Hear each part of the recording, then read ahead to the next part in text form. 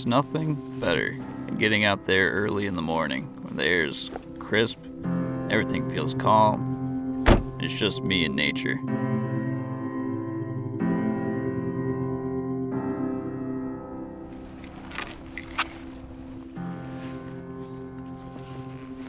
As beautiful as nature can be, it can also be unforgiving.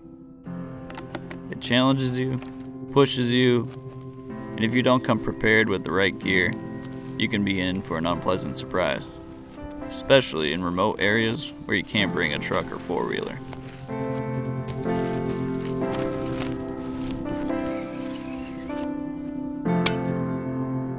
And I think Leica's SmartLink technology is the game changer here, making it possible to operate without a base station or network, allowing me to pack light. But for those times when you need to take advantage of a base station, the swappable UHF radio made it easy to integrate with any system requirements.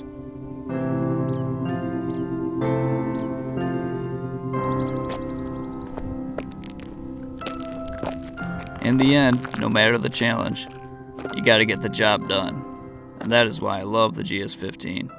With its endless capabilities and pure horsepower, I get signal in the most challenging environments.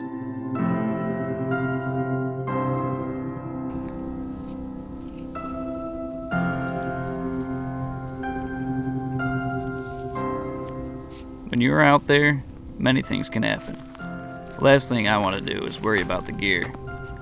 I've dropped my GS15, had it submerged in water, kicked it around a construction site, had it exposed to extreme temperatures, but it hasn't let me down yet.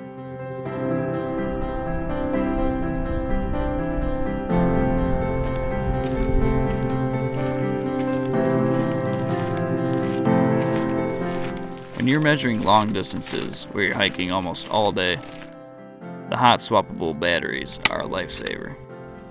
Keeping the unit on while changing batteries saves me valuable time.